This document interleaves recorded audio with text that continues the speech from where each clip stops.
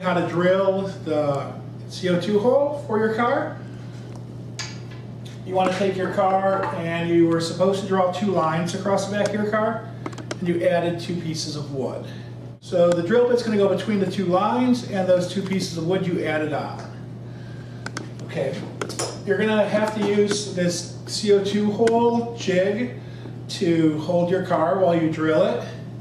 Your car should go in the jig so that the bottom of your car is on this part, and these arrows on here are pointing to your axle holes. And those holes should be, again, on the bottom here. If you rotate your car, you can't see the axle holes. Obviously your car is upside down in this scenario. Basically, if your car had its wheels, you would think of it driving on this part, and that would put it in the correct spot. Okay, to hold your car in place, you're going to have to use a C-clamp. Take the C-clamp, put it on the top of your car, and the front of your car should be touching that front area.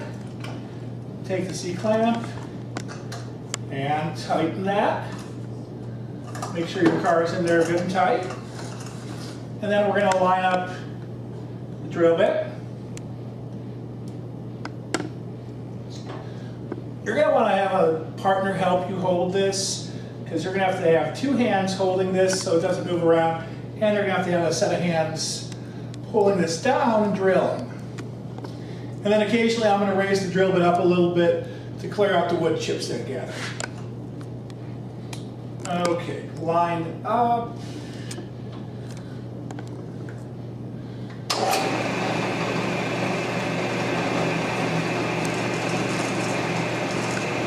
And we're going to drill to the black mark.